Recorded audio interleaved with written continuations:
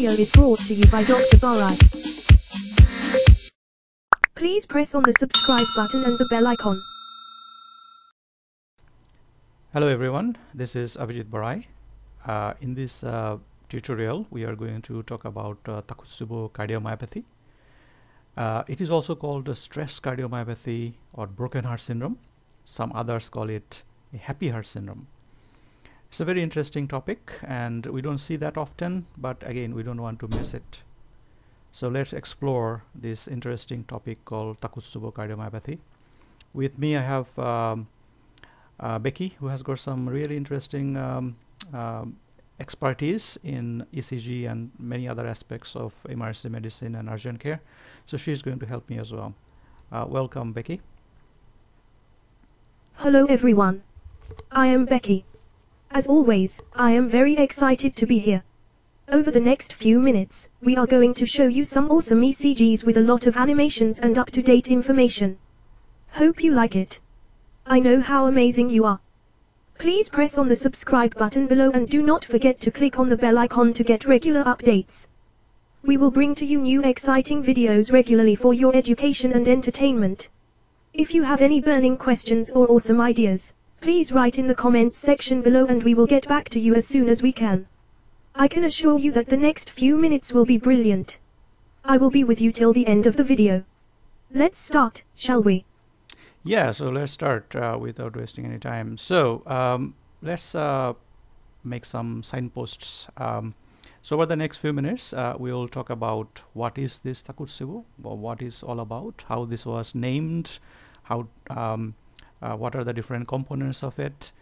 Then we'll talk about how to diagnose it, what are the things we should look for in the history, in the assessment, examination, and investigations. With regards to the investigations, we'll specifically focus on ECG. We'll talk about this in details. We'll also talk about the echocardiographic features, which are very specific for Takotsubo cardiomyopathy.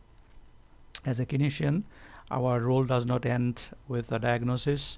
We need to know how to manage it, whether it is in the emergency medicine, urgent care, or in the ward. We need to know in pretty details about the management options. All right. So let's tell you about a case that I have seen recently. A couple of months ago, I was working in a rural urgent care center. It's a very small resource depleted, I would say. There is not much resources center with very limited staffing level.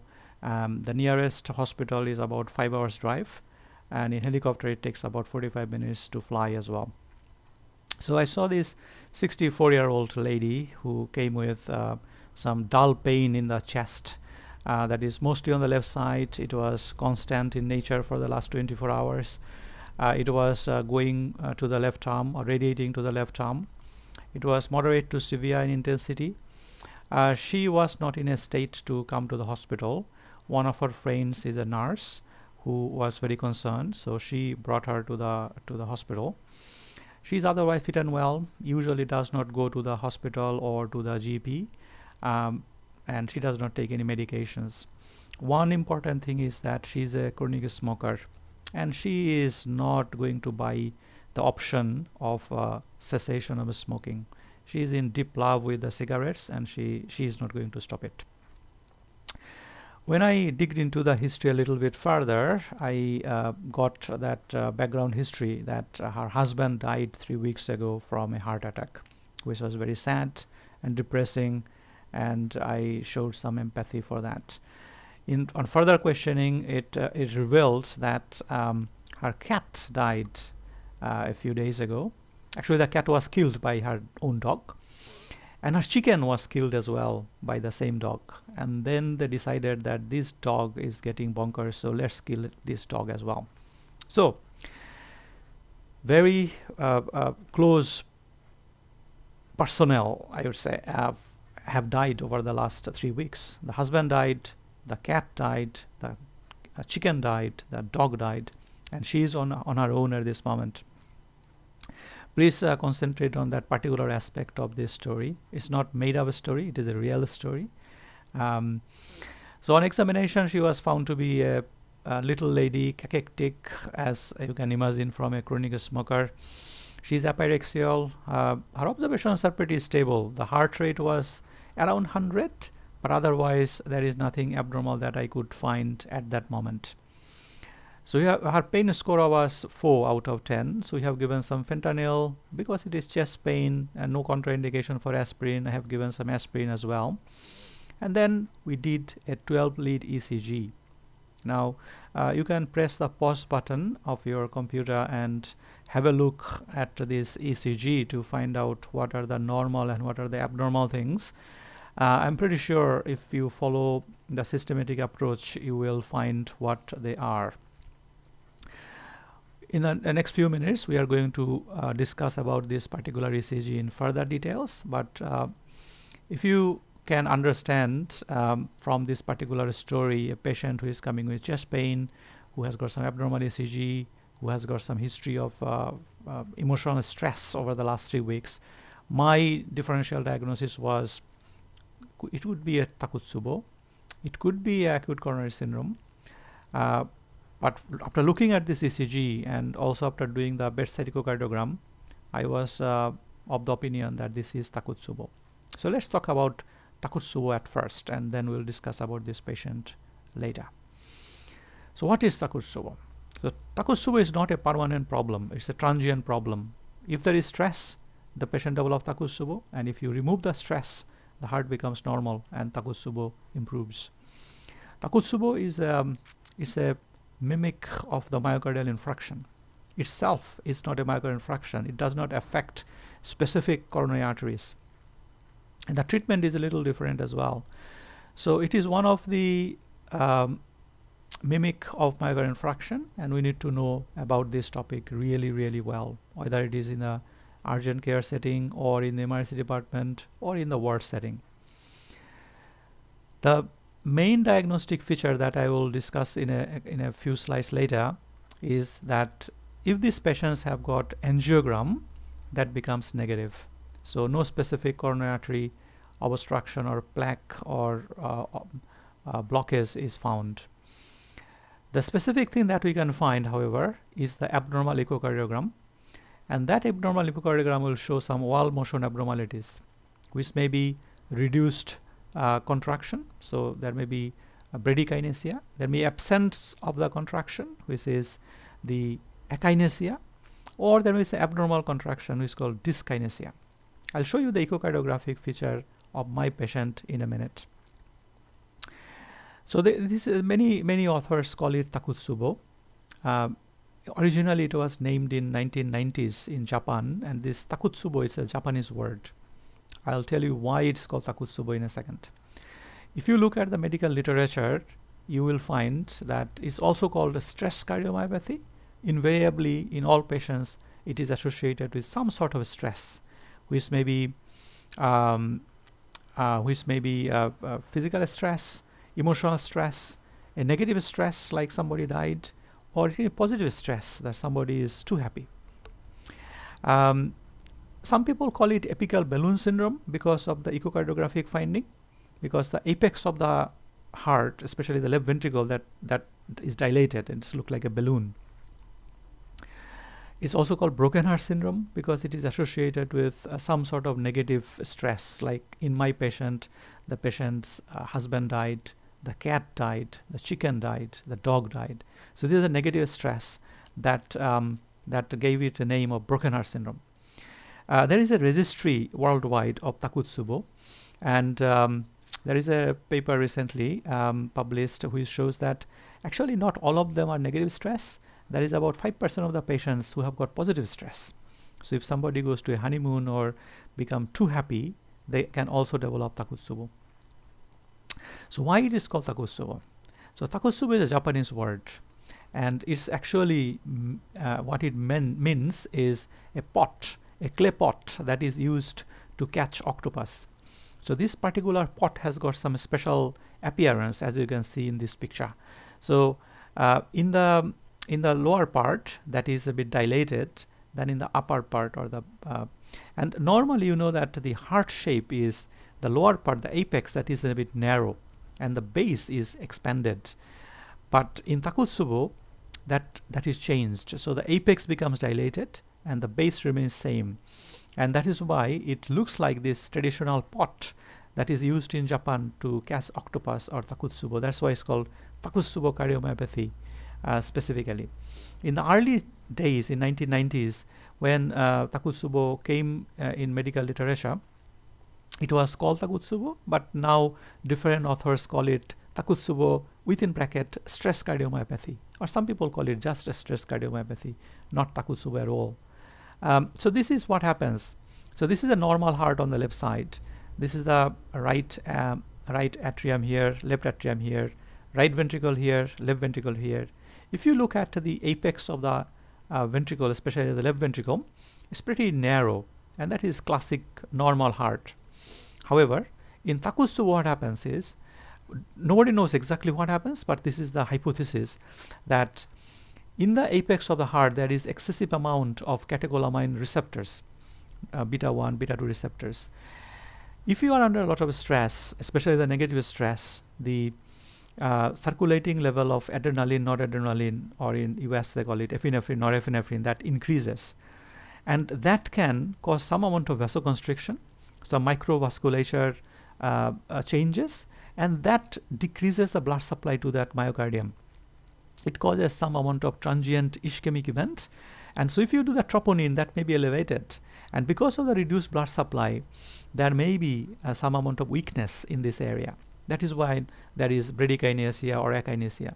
Because the left ventricular pressure is high during the contraction of the left ventricle, this area there is dilated, and if it happens for several weeks, the body remodels itself, and that may remain there for several weeks.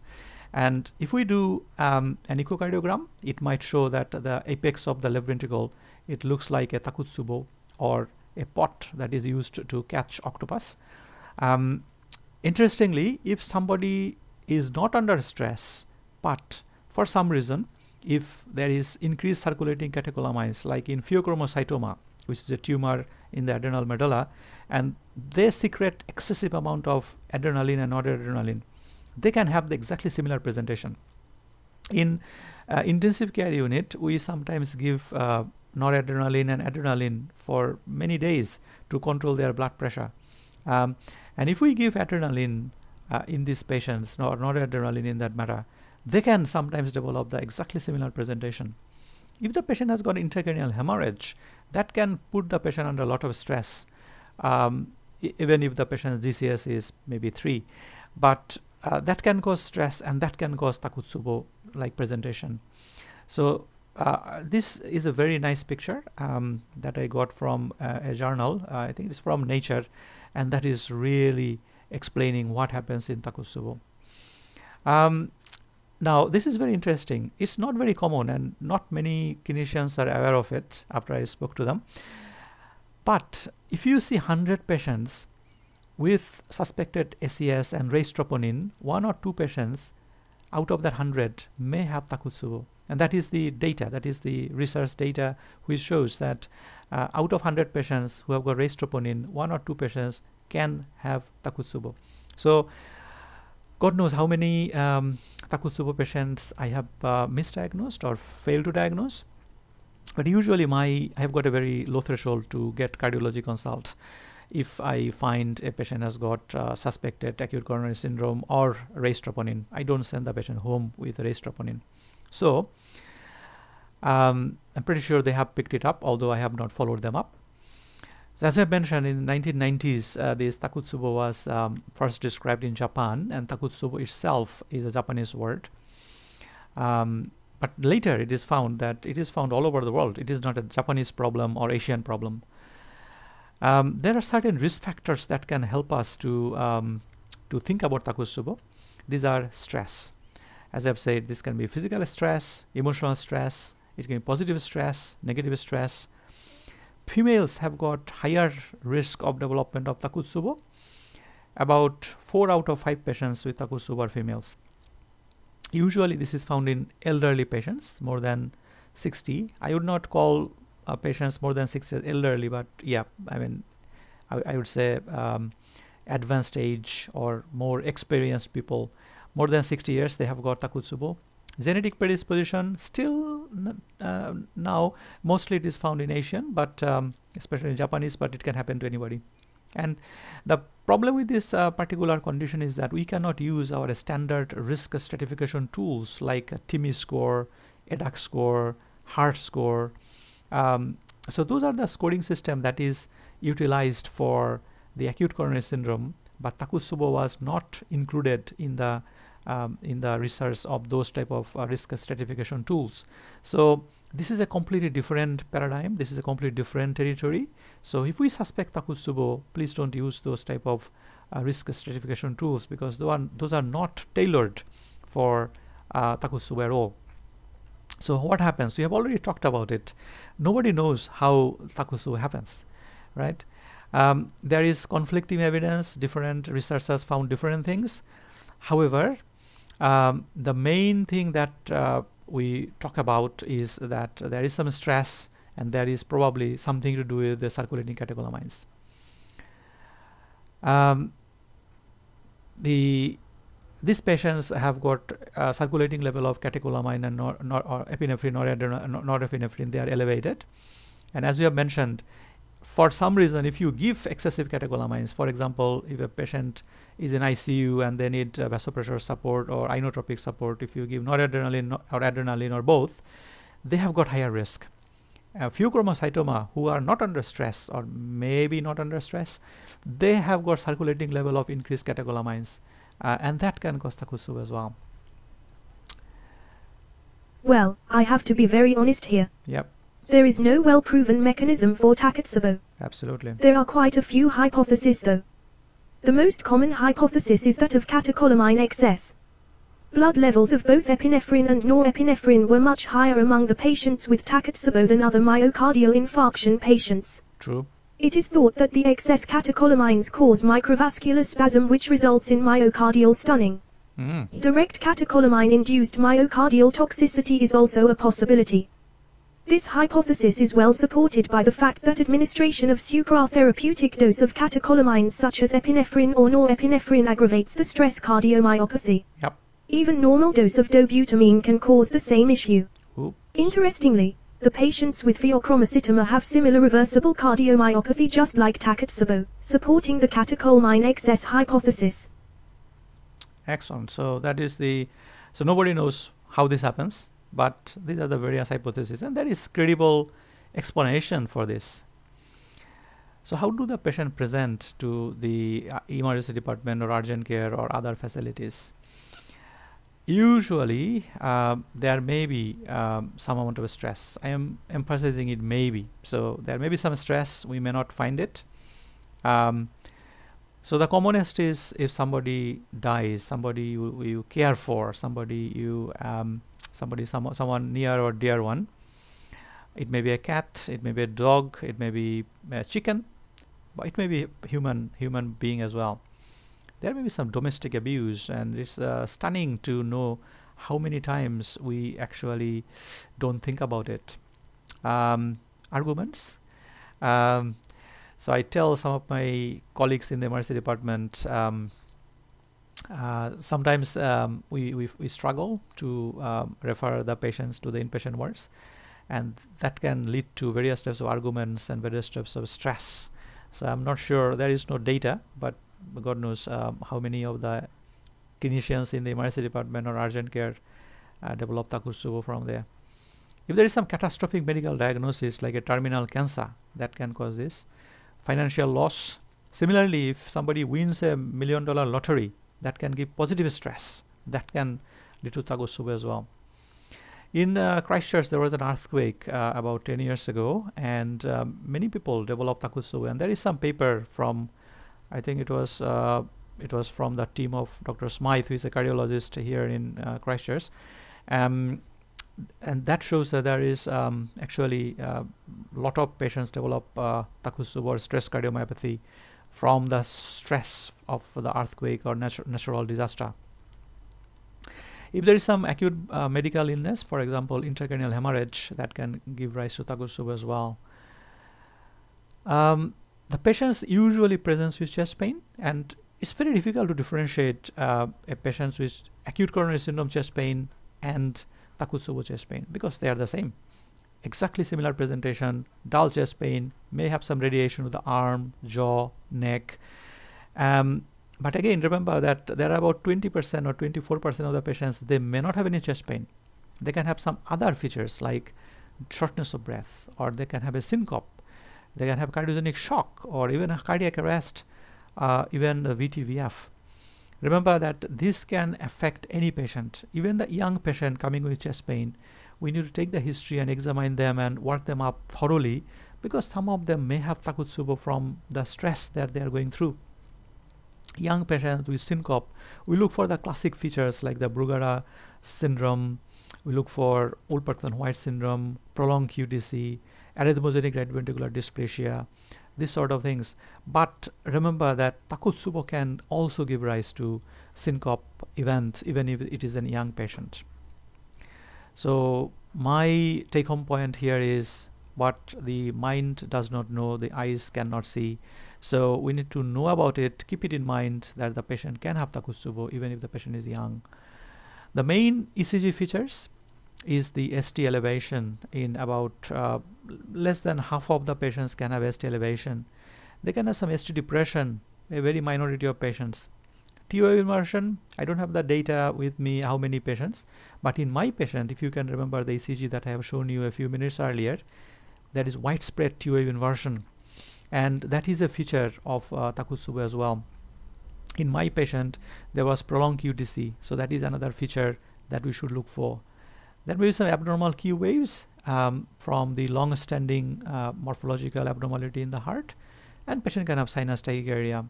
In my patient, there was some sinus tachycardia initially, but after we gave some painkillers, aspirin, gradually the pain settled down and the heart rate has come down to normal level as well. One of the things that is interesting is that many patients have got raised troponin, and that can be very high, almost 8 times upper normal limit of troponin. The creatinine kinase can be elevated, and also the BNP can be elevated, which means that the patient has got a higher risk of heart failure as well. In this context, let's talk about the specific diagnostic criteria called this myoclinic criteria. There are 4 things that we need to look for. We already talked about it, but let's recap.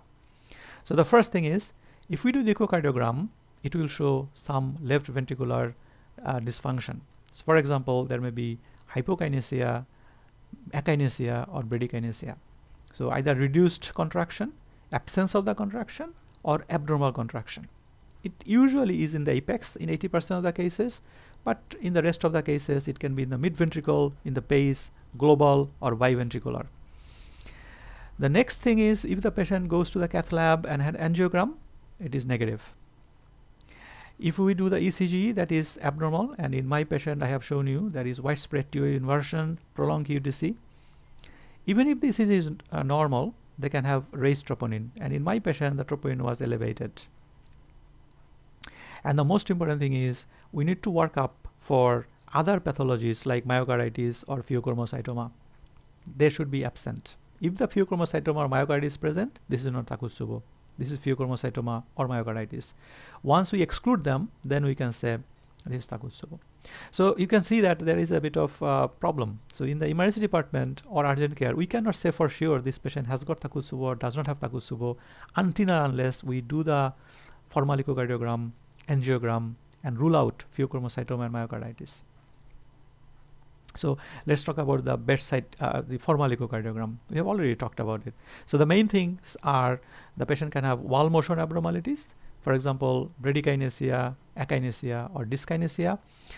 About 80% of the patients, these abnormalities are found in the apex of the left ventricle, but it can be mid-ventricular, it can be basal, it can be focal, it can be global, which are rare.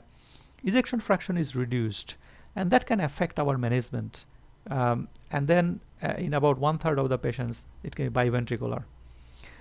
So let me show you the echocardiogram of my patient. If you are already familiar with echocardiogram, you know what I mean, but if you are not, let me introduce you to this echocardiogram. So this particular view was obtained at the apex of the heart. We call this the A4C, that is the apical four-chamber view. So these are the four chambers here. So this is the right atrium here, and this is the right ventricle here. The left atrium is here, and the left ventricle is here. If you carefully look at it, the right ventricle, that is contracting very well. It's almost like the walls are touching each other. So that's good. So that is good contraction. But if you compare with the left ventricle, especially the apex is not contracting that much. So there is some bradykinesia or hypokinesia in the apex. But if you look at the base, that is contracting very well, and that is very well demonstrated. So if you call it apical balloon syndrome, that is well justified here. There is a portion of the aortic valve here. So let me summarize it. The echocardiographic finding from the apical four-chamber view, I find that there is dilatation of the apex of the left ventricle here, and also there is not enough contraction in the left ventricular apex in comparison to the rest of the heart. So we call it the hypokinesia or bradykinesia in the apex of the left ventricle. These are the two features which actually point us to the diagnosis of Takotsubo or stress cardiomyopathy, or you can call it a broken heart syndrome. So if you can get this view, then usually that is good enough to guide you to the diagnosis. This is not a formal echocardiogram. We need a formal echocardiogram, but this is enough to think about a Takotsubo. So usually in case of echocardiogram, it says that one view is not good enough. Ideally there should be at least 5 or 6 different views, like the short axis parasternal short axis view, parasternal long axis view, apical four-chamber view, apical five-chamber view, and a subxiphoid view. Sometimes we do suprasternal view as well. So we have done the subxiphoid view, and that is here. Again, let me introduce to you these various components if you are not familiar with it.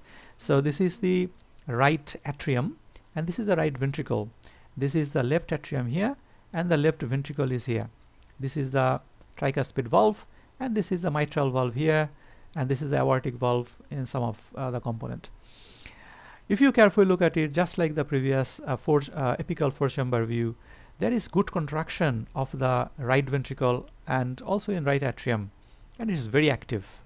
However, if you compare the left ventricle, especially apex, it's not very good view, I'll have to say, but still you can see that there is some dilatation in the left ventricle, and it's not contracting very well. It is not akinesia, there is some contraction, so this is hypokinesia or bradykinesia, but is not completely absence. It may be because this is too early stage of diagnosis. So if you can get at least these two views, then that is good enough to diagnose it. I don't have good parasternal long axis or short axis views. I have got in some other patient, but I'll do a different video with these various views in case of Takotsubo. Alright, so what about ECG? As you know that we go through the ECG in a very systematic way, and let's focus on that. So if you are not already familiar with it, this is my little diagram about the heart. This is the right atrium, left atrium, right ventricle here, left ventricle here. The SA node is here, AV node is here. The yellow components, these are the conduction system. SA node is a pacemaker. It produces cardiac impulse. So Becky has got some very good systematic approach in interpretation of the ECGs, and she's going to talk us through the systematic approach. All right, Becky, after you. This is the normal cardiac activity. The SA node is the pacemaker of the heart. It generates cardiac impulse at the normal rate of 60 to 90 beats per minute. The cardiac impulse then passes through the interatrial pathways to the AV node where there is some delay. You can appreciate it here. In the ECG, there is a PR interval due to the AV nodal delay. This is followed by the conduction of cardiac impulse through the bundle of His into the right and left bundles and Purkinje fibers and cardiac myocytes. In the ECG, the P wave represents the atrial depolarization, the PR interval is the AV nodal delay, the QRS complex is the ventricular depolarization, and the T wave is the ventricular repolarization. This goes on and on and on. So, the normal ECG is very easy to comprehend.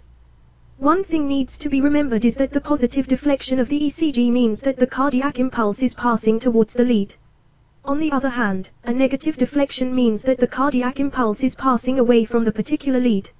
Excellent stuff, isn't it? Yes, this is really good, really good. So thank you very much. Let's go through the systematic approach of looking at the ECG. So every time I look at the ECG, or my trainees look at the ECG, I ask them to go through this in a same way. I use this little watch, and it takes about 20 to 30 seconds to interpret the ECG. So let's do this once again. So first of all, make sure this is the right patient. Then look at the rate. There are two types of rates: atrial rate and ventricular rate.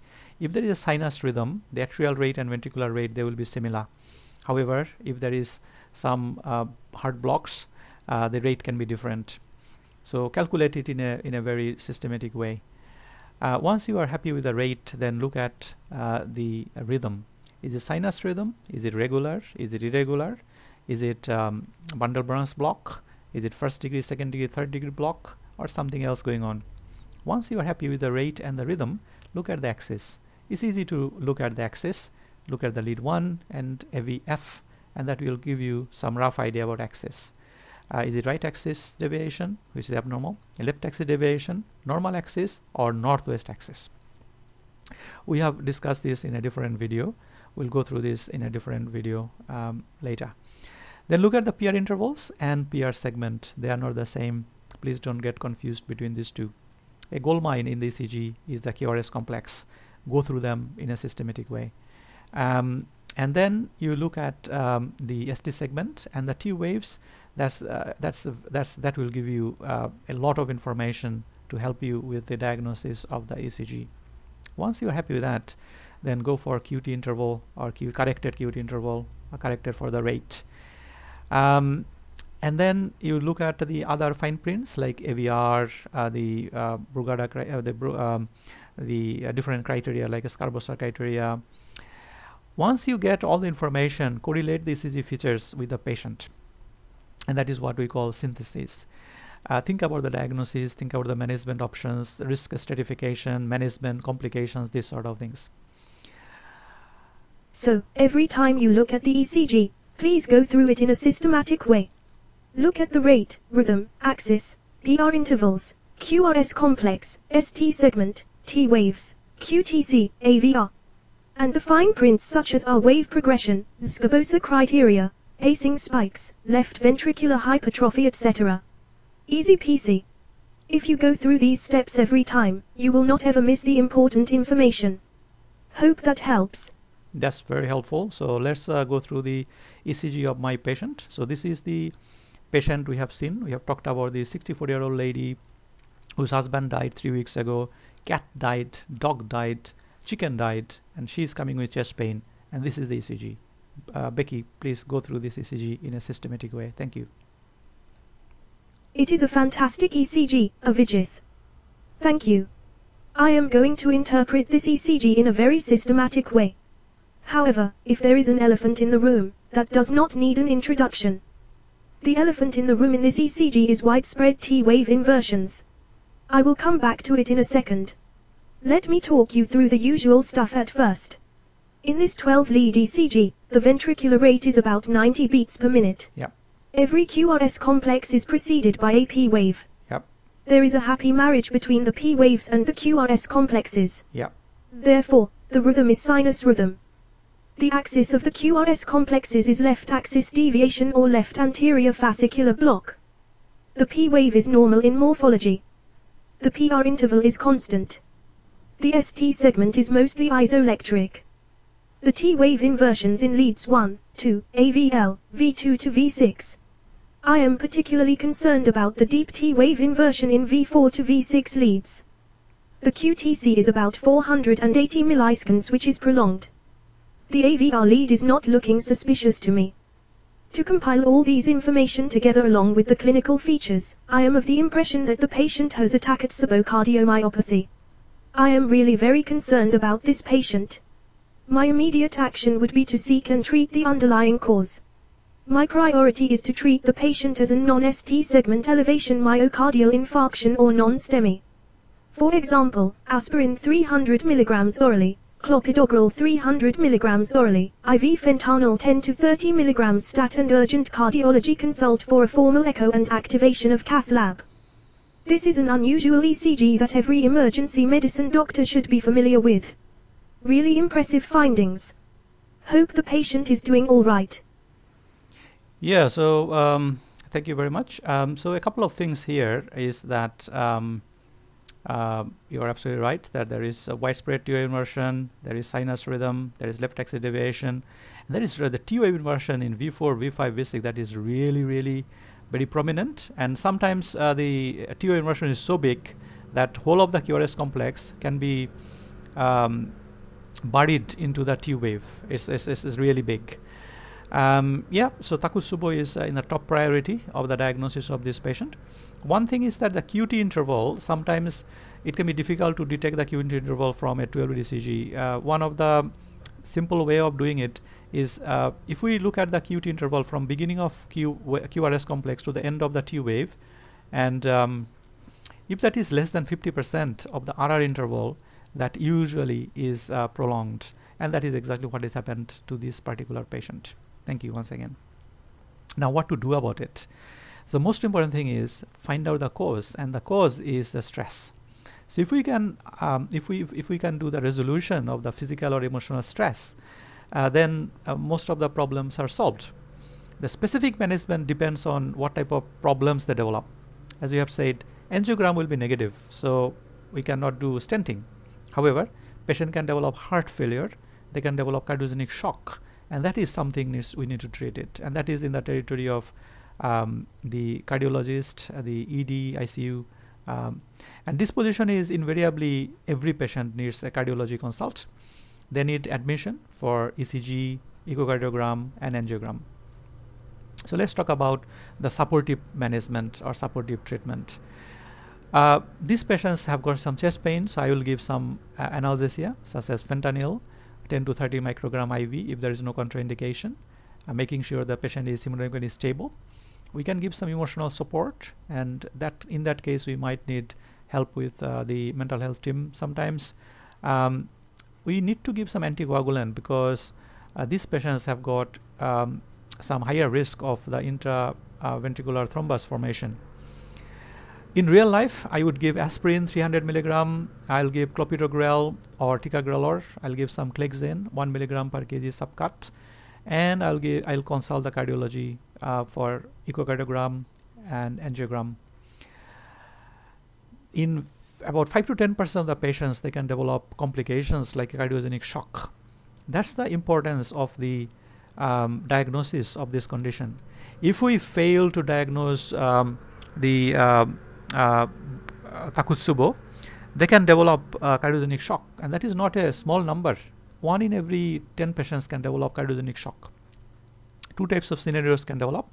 One is that there may not be any left ventricular outflow tract obstruction.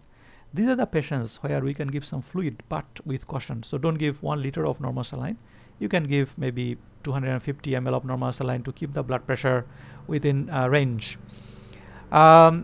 We can also give some IV dobutamine or dopamine as a temporizing measure to control their blood pressure. In persistent hypotension, we can give some vasopressor support like noradrenaline or metaraminol or even phenylephrine. If there is marked left ventricular dysfunction, then invasive procedures such as intra-aortic balloon pump may be inserted. The other scenario is that they can have left ventricular outflow tract obstruction and cardiogenic shock. We should not give any inotropic support. That will make the thing worse. Instead, we can give some beta blocker like some metoprolol or bisoprolol. We can elevate the leg, that will increase the venous return. We can also give some IV fluid resuscitation with caution because they can develop pulmonary congestion. IV phenylephrine infusion, if all this fails, and if everything fails, invasive procedure, that is intra-aortic balloon pump, can be inserted. Some of the patients can develop heart failure, and the management is similar like other heart failure patients. So give oxygen 15 liters with a non-rebreathing bag. Aim for a saturation of more than 92%.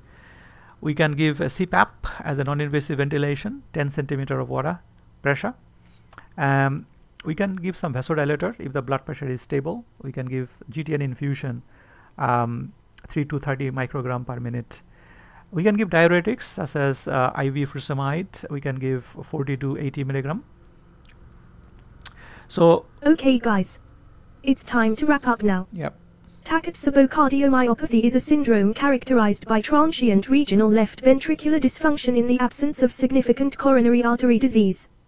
The postulated pathogenic mechanisms include number 1 catecholamine excess, number 2 microvascular dysfunction, and number 3 multivessel coronary artery spasm.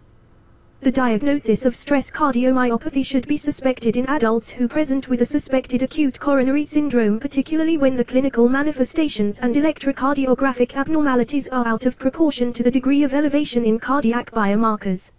A physical or emotional trigger is often but not always present. Diagnostic criteria include number 1 presence of transient regional wall motion abnormalities, typically not in a single coronary distribution. Number 2 absence of angiographic evidence of obstructive coronary disease or acute plaque rupture. Number 3 presence of new electrocardiographic abnormalities or modest troponin elevation, and number 4 absence of pheochromocytoma or myocarditis. These 4 features are called the Mayo Clinic diagnostic criteria for Takotsubo.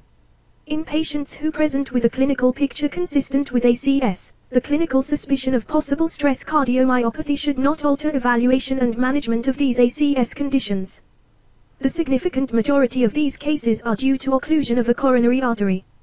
Therefore, revascularization therapy should not be delayed in these patients.